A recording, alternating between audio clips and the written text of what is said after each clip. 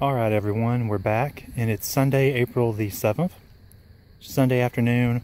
Had a quick little project going on. Just want to let you see kind of how it's going. Up at the farm, I keep some hives, and it has a tendency to have some of the baby cows get over and rub up against them and knock them off their stands. Now, I do keep them strapped together with a ratchet strap. So if they do get twisted or knocked over, the hive stays together, but I'm not up here every day. So I'd rather not have it laying on the ground for days or until somebody else up here notices it and calls me and I have to come up and fix it. So I decided to build some heavier duty stands, not just sitting the hives on a couple of cinder blocks by themselves, but to give them something a little bulkier for more weight and to make it a little harder for the cows to really get in and rub up on the corners. So what I've done is I've made a few of these up today. That's what the finished hive looks like. You can see in the ground, that's where I had some really old thin corrugated metal and just some cinder blocks sitting on them. What I've done is I've taken some tools, I've flattened the ground out, leveled it. I've got some big sheets of thick galvanized steel I've been saving from work to throw down the ground, keep the grass from growing up through them. And I basically just used treated 4x4s and cinder blocks to make some heavier duty stands. Now here's what one looks like without bees all over it. So the way I wanted to do this was, I didn't want to give a whole lot of extra room. I wanted to pretty well keep the weight of the hive centered between the blocks. Meaning a full hive can be 300 pounds plus.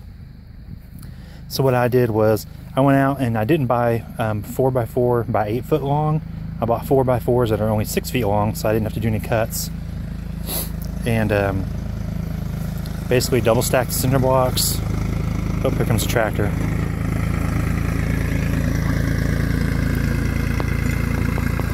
Alright, I don't know how much background noise it's going to be. I put the 4x4 by 6s through the cinder blocks. They're treated. I centered the center block there, so I know what the center of each of these openings is. I just had them stick through the end. It's another reason I didn't use 8 foot long, because if I didn't cut them, they'd be sticking out, and it would give the cow something to rub against and the goat something to stand on and jump around with. So I need to make a few surfaces for the goats and the cows to mess with up here.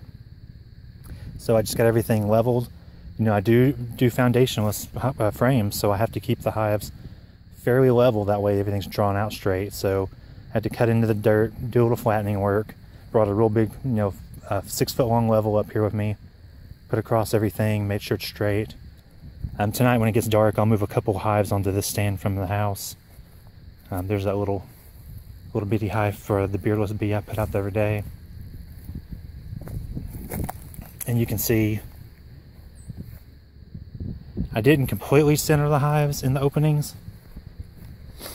You can see I offset them to the outside blocks to leave a bigger gap in the center. That way when I do open up a hive, I can flip the lid upside down, sit it right in that center block, and use it to stack other boxes and frames on. And there's no reason to have the entrances right next to each other, so that gives them a little bit more room to have a little bit more definition, so when the foragers are coming home or a queen maybe later down the road, it's a little bit less likely that they're accidentally going to land on the wrong porch. If they're only 2 or 3 inches apart, as over a foot apart, makes it a little bit easier. It's another reason why I didn't make these longer and try to put 3 on it, instead of bees having to recognize left from center, right from center, and then straight center. This is just you go to the left or go to the right. It's easier for them to determine which hive is theirs, especially if I get a lot of cedar boxes on them that aren't colored and everything starts looking the same. It's a little bit easier for them to tell where home is. The straps, I didn't go through the cinder blocks this time. I didn't want that much strap exposed. If it was going to the outside of the blocks, it'd be an angle up in the air. It'd be easier for something to hit it and break the boxes loose. So I went around the boxes themselves, but I crossed the straps over the 4x4s, so you can see on this side it goes to the inside of the 4xs, and on this side it goes to the outside. So the strap does wrap around them underneath.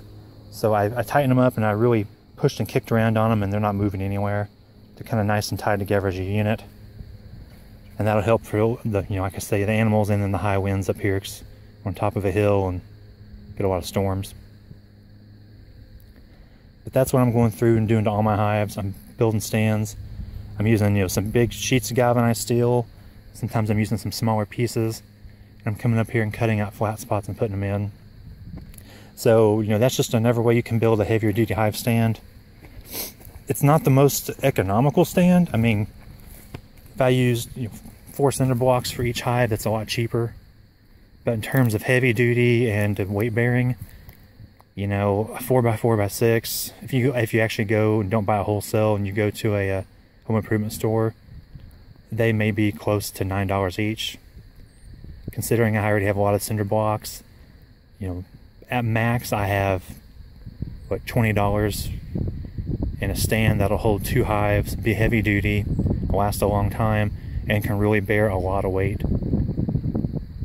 So for me, you know, it's leaving something up here like this for years and years, it's worth the cost. It's not that big a deal.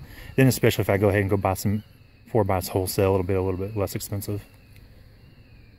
And so yeah, I'm gonna get up here, move some more hives, place some more of these.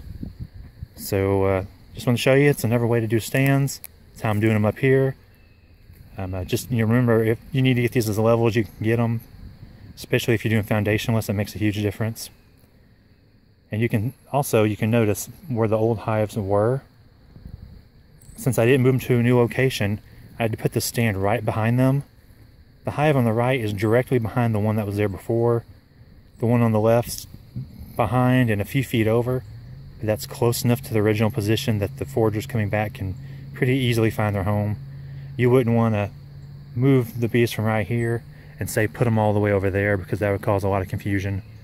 If you're going to do something like that, you know, that's an after dark kind of move, and you need to bottle them up for a few days to make them come out and remap the area, or, you know, haul them off to somewhere else for a day or two and bring them back, or even, you know, drop some bricks and things in front of their entrance to where they can't directly come straight out, and to really give them a different kind of obstruction to have to map around, to force them to go out and remap their area, because their pathway, you know, their normal working map is thrown off so badly by what you put in front of them. You know, there's different ways to do it, and everybody has their preferred way. Just to make sure, if you're really going to move them around, to, you know, pay attention to what you're doing. All right. I'll see you guys next time.